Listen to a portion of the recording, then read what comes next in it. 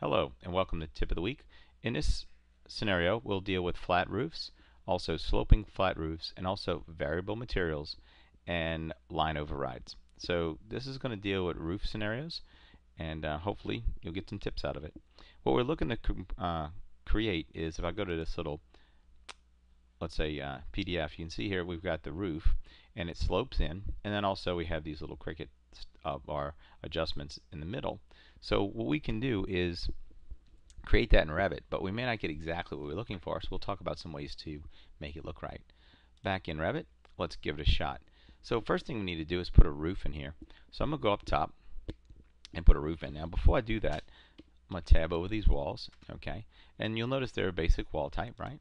And we'll also notice that it goes up to the roof level plus 3 feet. So we'll actually have a parapet, just so you get some background information. There it is. Okay. Now we don't need to do the whole this as big as one of those. So I'm going to shorten this thing up a bit just so it's easy for me to work with. Now time to put a roof in. We drop this down. You'll see there's lots of roof types. We'll use roof by footprint. We'll use a flat roof, so we turn off the slopes. Do we want to overhang? No. Do we want to extend into walls? Yes. I'll hover over the wall. You'll see the blue line is in the middle, or dash line. Hit space bar. It's a little tip. Pick it, and now my purple line or sketch line is in the core of the wall. I hit finish, and it'll ask me if we want to clean it up. I hit yes. Now what that's doing is, if I cut a section through here and we take a look at that roof, now I'm going to take this section, I'm going to drag it back a little bit, create a sliver. We don't need to see a lot, so double click on it, and what you'll see is, if I go to, let's say, fine detail, I'll also change the scale here in case I put some annotation in later, you'll see how I cleaned it up and brought the structural into the core there. Alright, so now we'll talk about sloping roofs. Now the first thing we'll do is we need some basic reference planes in here. So I'm going to start the reference plane tool, and I will roll to the center here, and I pick and I drag down. Now one thing we don't need are the walls right now. So you can use the isolate tool, that's the little sunglasses here, or you can then maybe take all the walls, right click, hide in view category. So it just makes it easy to work with. So there's our center, and I'll also put some more in. I grab that again. I'm going to put maybe 1, 2, and maybe 3. Actually going to go 4, 5 in here. So we're going to put a few extras, okay? Now what we're going to do is we need to evenly space all these. So to evenly space them, I'll go up top. I'll use my dimension tool, and I'll start with the outside edge. I'll go 1, 2, 3, 4, 5, 6, 7. Place it and say equal. You'll notice how my planes have actually fell right into place. Now we'll take a quick look back again. You'll notice that starts with, if we're looking at these little diamonds, it starts on a half a diamond and comes down diamond, diamond, diamond. So we'll do the same thing in here. So we may need a line over here and here, so we have points. Again, I will take this element, but this time I'm just going to copy it, and I'll use my copy command, make sure multiple's turned on, also constrain, and I'll pick a point, and I'll drag over, maybe 2'6" over there, and I'll drag over here 5 foot. Alright, so there we go. Now we got all of our basic math laid out. And what we're going to do with this roof is we're going to add some shape editing to it. We'll actually add split lines, and then once we do that, we will modify the sub elements. So I'll start up add split lines. Now sometimes what happens is it's turned off. See right here, chain? Make sure chain's turned on, it'll make it easier. Now I pick from there, and I come over here, and you see I'm picking that intersection.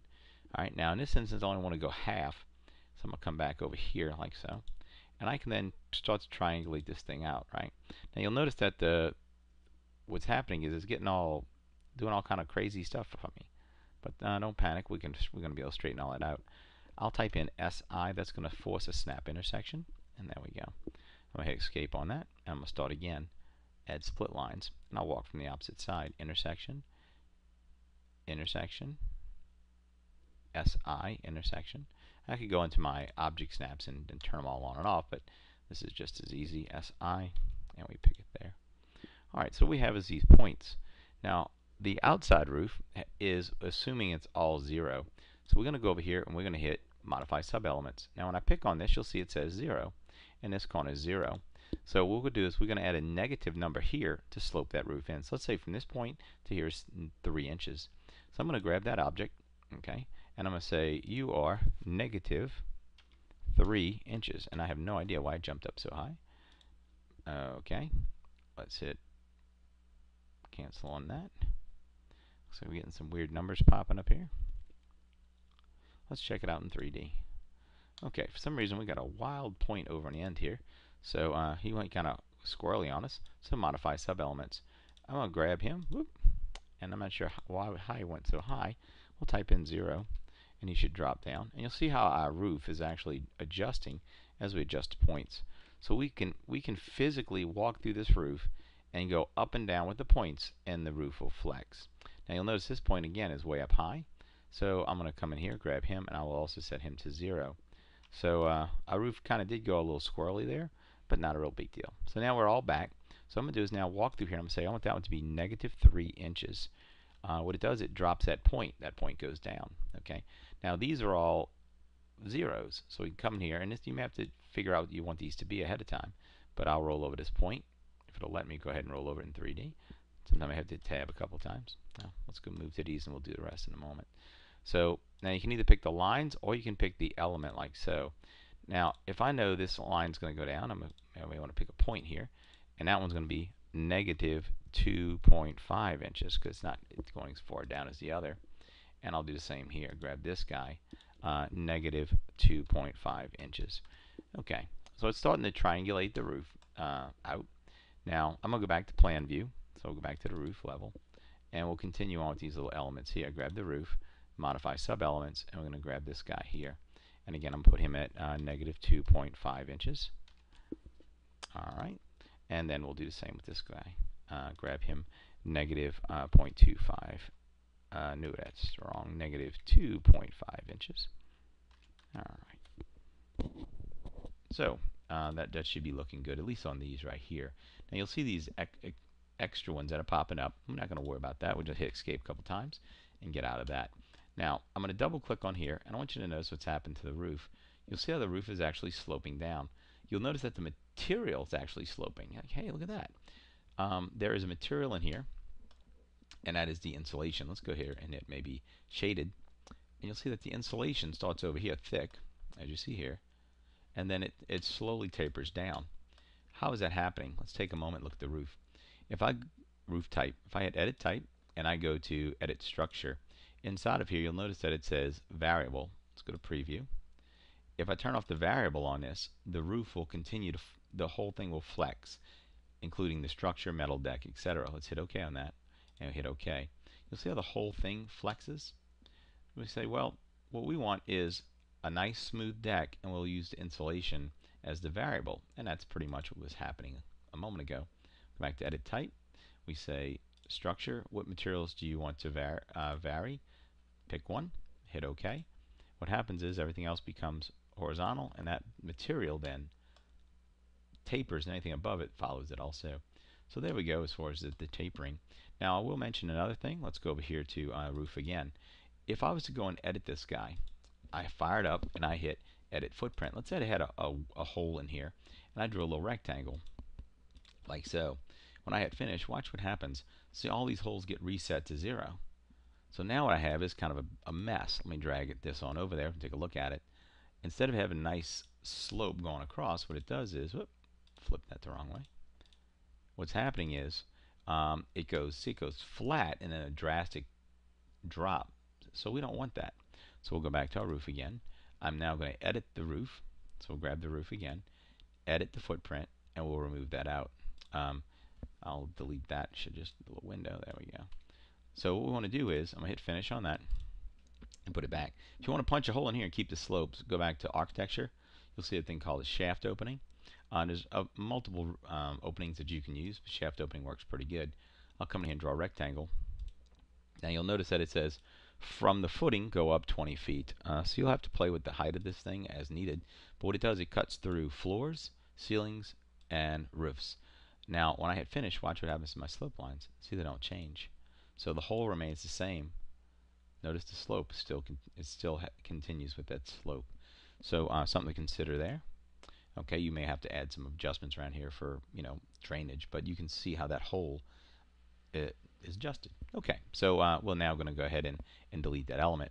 To delete it, roll over it, hit tab, see I highlight it. That says that is a shaft opening, and now delete it, so it's out. Okay, the final thing here is you'll notice that when we get out of this, the roof looks good, but it's got all this other line work. You're like, dude, that's kind of sucky. All right, so we're going to now do a little bit of cleaning up. Just for visual purposes, I'm going to take these grids and I'm going to right click, hide in view, category. Okay, so they go away. Again, we're looking for something clean. We got these extra lines. Just to verify, so there's no smoke and mirrors, I'm going to go up top to annotate, and we can actually use spot elevation. Spot elevations will tell us where we are. Notice I pick here.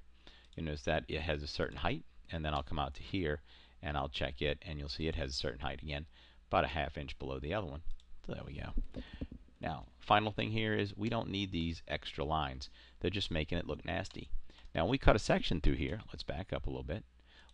According to how this is laid out, it should slope down and then flatten a little bit and then slope back up. Let's verify that that's happening.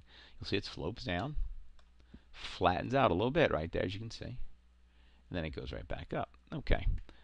So how do we get rid of all the extraneous lines? Let's go turn everything on. So I'm going to hit unhide everything. I'll turn my walls back on, unhide in view, category. You can also just hit this little button right here. Okay. Now, time to get rid of lines we don't want. So in Revit, you get everything about where you need it, and then the final trick is to go ahead and use some modify, or let's say overriding tools, and we're going to use what's called the line work tool. This is one of my favorites because we can actually take lines and make them look different. Let's say, for instance, I want to take a particular line, like maybe this one and this one, and I want to make it dashed. I can take those lines and say, well, I want them to be, let's say, hidden lines. I select the element, and you'll see it is now showing up as hidden. Pretty easy. Those lines, if the points change, that follows. Now what we're really going to do is we're going to go back here, line work, and I'm going to say make these lines invisible. Now this is per view, so I'll say I grab this guy, notice he's invisible, invisible, invisible, invisible, invisible, invisible, and we can actually walk through here and make it look right. Now the math's right, as you can see from my pointers up above. What we have is we've got this our points looking good. Everything looks nice. Now if you wanted to, you could come in here and put one more line. You could either do it with line work, or you can grab it, grab the roof. Let's go ahead and grab that roof, and I'll add a split line, and we'll add it from, let's say, here, that point to that point. Okay. Now it looks good. So now it looks just like we had in our previous drawing. So this is how you would again slope the roofs. I'm going to go to 3D so you can actually see it. Now again, if you're trying to show it in 3D, like, oh man, I want to show it, but these lines are bothering me. It's just kind of the function of the application. So what I could do is invisible lines, and I can do it in any location. So there we go. You may actually take these and get rid of them in this view. You may say, I don't really need that line work in this view because I'm in 3D. So let's go ahead and type in VV as in Victor, Victor, and we'll go down to roofs. As you go down to roofs, we expand it out a little bit, and you'll see we have all these different aspects that we can adjust. So I'm going to go ahead and turn all these subsets off and see if it'll actually get rid of it. We hit OK on that, apply, OK, and you'll see they're gone. So the roof looks good in 3D. If I'm trying to do a little presentation or what, it's not showing all that information, but that's just a little trick we can do. I'll go back to roofs, and where are roofs? Okay, and we'll turn all that stuff back on. Hit OK. All right. So that is how we can make our roofs look good in Revit. Hope you enjoyed the tip. If you have any questions, email us or check us out on the web at thebimguys.com or our YouTube page, which is YouTube/CAD University.